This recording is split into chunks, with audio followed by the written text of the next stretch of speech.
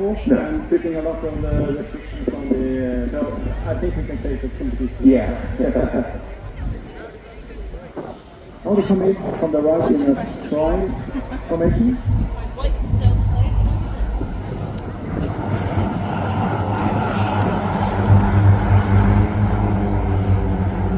And you mentioned Bardufoss, we from Bardufoss and Royal Navy Commander Helicopters, and then further on the Joint Helicopter Command. They have a base inside the perimeters of Bardufoss for about 50 years, since the late 60s. So they've been there with the Wessex and the Seeking, and for the last 10 to 20 years. They have had Merlins, Apaches, Chinook, basically all the support helicopters that you have in the inventory in the Joint Helicopter Command. And Bardufoss also a helicopter base for the Royal Norwegian Air Force as well. It used to be the main base, now we're a bit down. We have terminated the NH90 program, but we are about to build up with the MH60 Seahawk, and hopefully something to replace the Bell 412, which is a support helicopter. So I suppose the cruise speed is about 110 knots for the aircraft? Well, it's more than 100, 105. 105. So how many legs and how many hours did they last in Bardufoss? We have flown about 20 hours to get there. We participated in an air show in Sola in southern Norway about a month ago. And then we passed 3 days from Oslo, Norway to get here. This is what we call the dart formation or rocket formation. Of course, I suppose the important thing to say about your journey here is you couldn't just come direct across the North Sea to get here, could you? You had to come across. No, we would like to have not so much sea underneath. Yes. So we have to plan the flight across the channel. Even this time of year, the sea temperature in the North Sea is not much above 10 degrees overnight. Now to include from Oslo to the south of Sweden, and then from Sweden across to Bremen, Germany, and then we have a nice stop in Belgium before we take here from Sweden. So we're going to set up for the final break. We come in from the front and do a hand or a starboard slip up.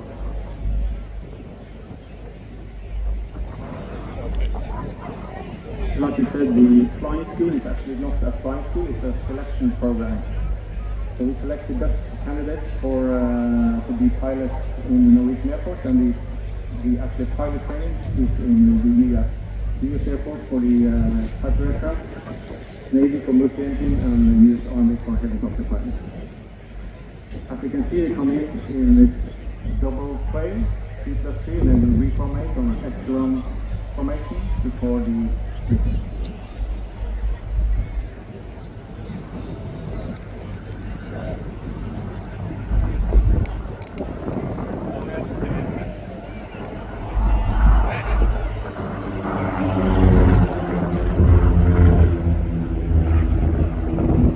Then they will set up for a flyby to greet the audience.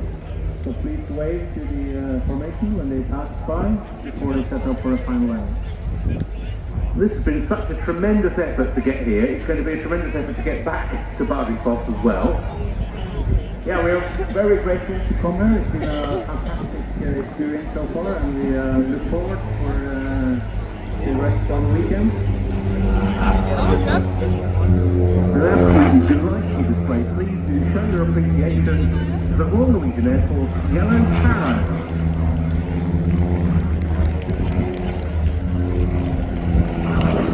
And you're part of quite a big contingent from your Air Force here. We've got F-35, we've got a C-130, and we've got the AW101 Sark Queen for the first time. That's true.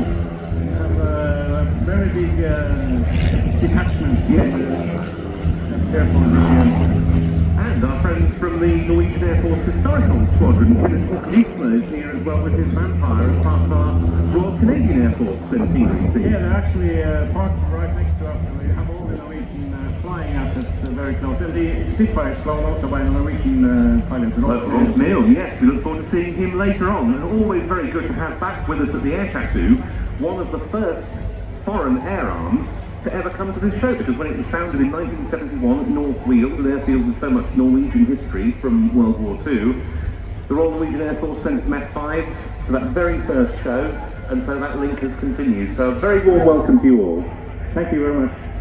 That was Lieutenant Colonel Eric Nicholson from the Royal Norwegian Air Force, helping talk through that lovely routine from the Yellow Sparrows.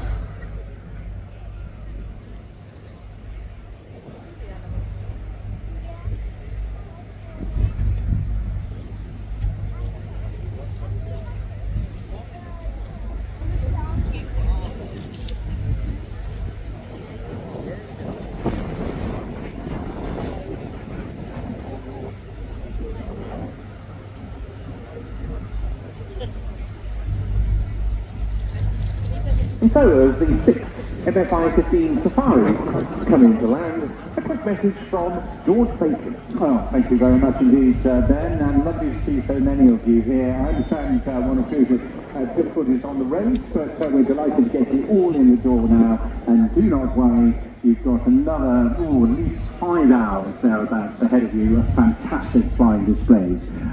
Whilst you get to know your way around